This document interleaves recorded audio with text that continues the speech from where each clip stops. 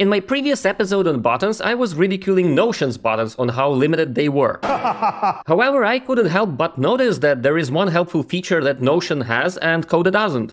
And it is the capability to show a confirmation dialog before the action is taken. Now, of course, Coda has an undo capability, and so does Notion, but the confirmation dialog can actually be helpful. First, it makes users stop and think. Second, it prevents accidental changes that are easy to overlook and then it's too late to undo them. And finally, there are actions that you cannot undo, like sending an email. When it's out, it's out. Unfortunately, at the moment there is no native capability to show a confirmation dialog in Coda. But Coda is extremely hackable, so there is at least 5 ways to make one. In this short video, I will show you my favorite way how to make a makeshift confirmation dialog with a raw model. Sure, it's a little bit too large and not looking as accurate as the Notion's one, and it requires a bit of effort to set it up, but the good news is that you can create it once and then reuse it across many tables and many docs. So let's go. Okay, here's our sample doc, a simple task tracker, nothing special. In our table of tasks we have a delete button which deletes the row right away. This will be our destructive action that we will try to cloak with a confirmation dialog. To do that, first we need to create another button, check, and we need to create a helper table, check. Notice how I'm contradicting what I was saying in the doc structure episode. Here I name my page HLP, but I don't name my table like that. That's because I created this table with a single purpose, to show this pop-up dialog, which we will set up to look as our confirmation dialog. I don't intend to make any views of it. I'll be opening the pop-up directly from the base table. And when I do, I want this to read nice and clean, confirm delete task, not HLP, yada yada. This is one of those few exceptions to the rule. Now let's set up this helper table. We will need 5 columns. The first one is a relation column to our table of tasks, so that we can link to the task we are about to delete. Don't forget to disable the multiple selections toggle so that it is a single select column. Next is a prompt message, and it's the easiest to just use the compose column for that. See how we are including an exact column from the task reference? We don't just use the add task because that would insert an add reference to the row. Instead I'm pressing equals and I'm inserting a formula of task and the exact column of the task name. And I'm doing the same thing with the project that I'm getting from the associated task. Now I can also very meticulously, like with my keyboard,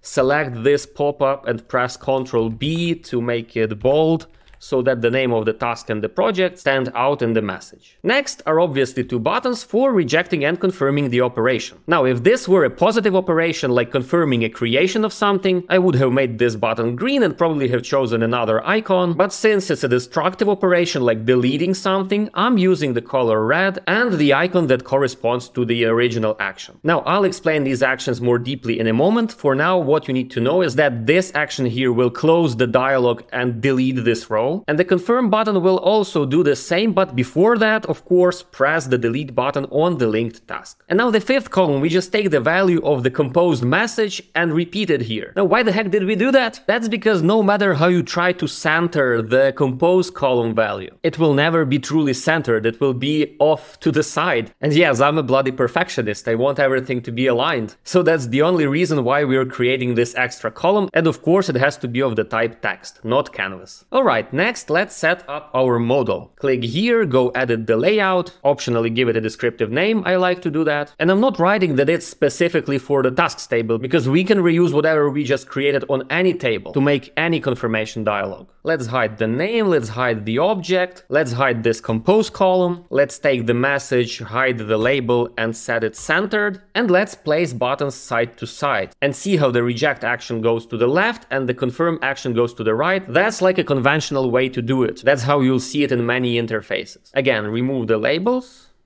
make the cancel button aligned to the right. Of course, they are not gonna be 100% centered, but it's good enough. Also hide all the link to the hidden columns and all other things, and check. This is how our dialog will look like. And now let's go and set up our button. First, rename the old button, let's call it do delete. This prefix will signal us that this is a button for internal use only. It has the action that we might want to click from other buttons eventually or from an automation, but it's something that we don't want to show to the user. Instead, we'll make another delete button that will be user facing, which will open our confirmation dialog. So let's set it up. We just gave it a color, the same icon, and the same label. Notice this ellipsis. This is yet another conventional thing in user interfaces that says, oh, this button doesn't immediately do what it says. There is an extra step so that you have an extra confirmation before you actually do it. It's a nice way to do this, but if you don't want to, that's your call. Now let's set up the action, and again, I won't speed this up, hoping that you already guessed where this is going.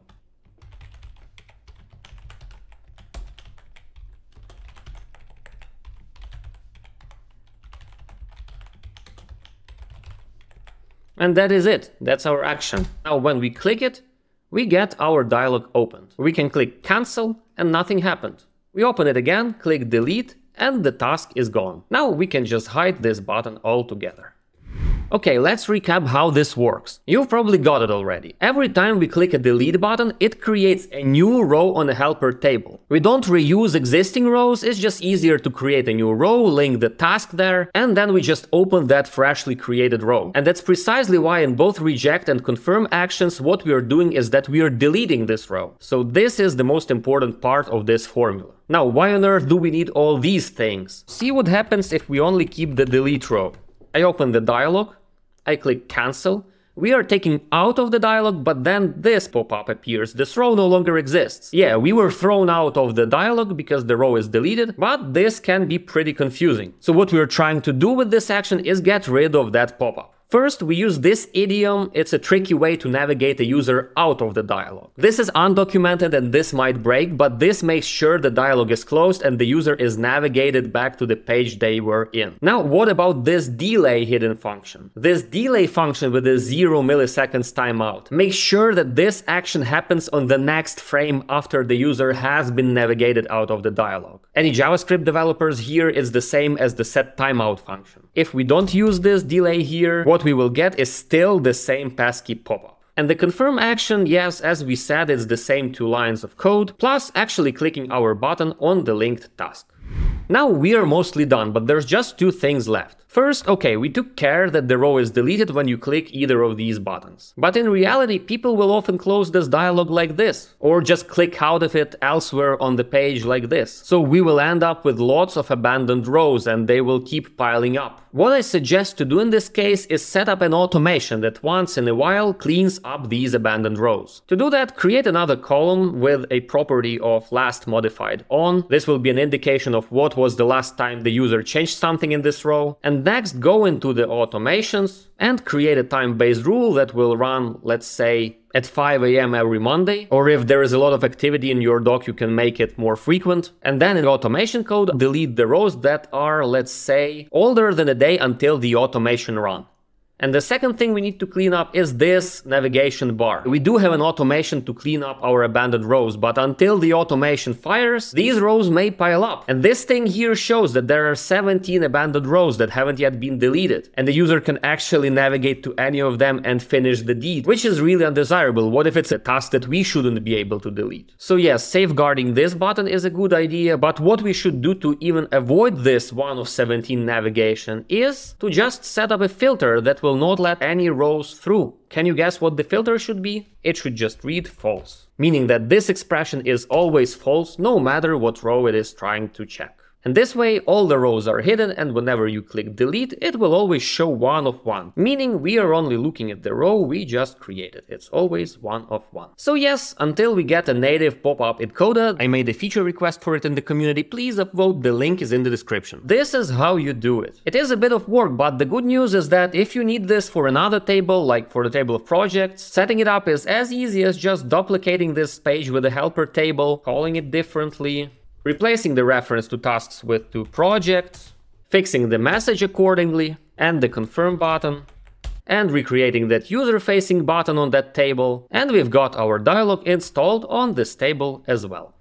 Okay, I realize it's a little bit of trouble to set up and requires more than basic skills of Coda. And here I could totally tell you to subscribe to my Patreon, because that's where you will get the ready template that you can just copy into your doc. But as much as I'll appreciate that, I actually want you to recreate this for yourself. following the steps in this video, because even if you're a beginner, this will give you a massive knowledge boost. I really hope that this interplay of tables and how buttons can click buttons from elsewhere in the dock is truly an aha moment for you. It sure was for me back in 2019 when I first discovered these capabilities of Coda for myself. Now, some of you might be wondering why we went through all this trouble of setting up a separate table for this dialog instead of just adding a couple of columns to the table of tasks and making such pop up there. Well, and I'll talk more about this in one of my next Essentials episodes, it is always better to keep your data tables just about the data and avoid putting all that just for the visuals stuff in there. You should strive to keep data as clean as possible. And since we're using buttons anyway, we can totally create a row elsewhere in a separate dedicated table and open it and delete it, and everything will work seamlessly and transparently, and you wouldn't even know it's a different table in there. So in a nutshell, whenever you have a choice between cutting the corners and setting it up in the same table, or putting it in a separate table but having to go through the trouble of setting it up, I would advise always going through the latter.